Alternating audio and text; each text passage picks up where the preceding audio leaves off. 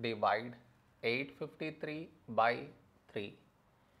To do this division, we should frame it in this way. 853 here,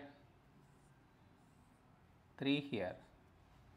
This is your step 1. Next, here we have 8, here 3. A number close to 8 in 3 table is 3 2s 6. Now we should subtract, we get 2. After this, bring down the beside number, so 5 down, so 25. A number close to 25 in 3 table is 3 8s 24. Now we subtract, we get 1.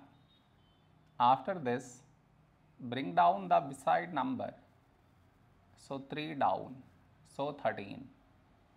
A number close to 13 in 3 table is 3 4s 12. Now we subtract, we get 1. No more numbers to bring it down, so we stop here.